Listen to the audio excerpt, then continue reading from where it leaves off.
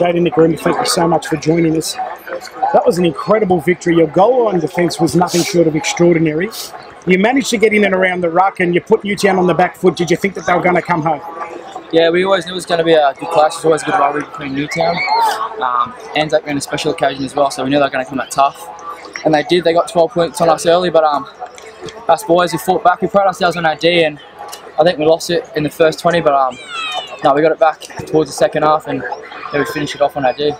That first 20 minutes in particular, and you mentioned that just very briefly there, Newtown just seemed to have the momentum, but you managed just to absorb all the pressure, and you did finish home the stronger.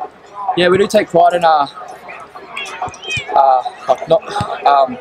dwelling on good starts and stuff like that. Like, Newtown got off to a good start, but we knew that our D was on point. They scored off a kick first and then a soft try there, so we knew if we went back to the basics and what we did pre-season all year for, then it would work out for us. Jayden, you kicked that field goal, which ultimately made the difference.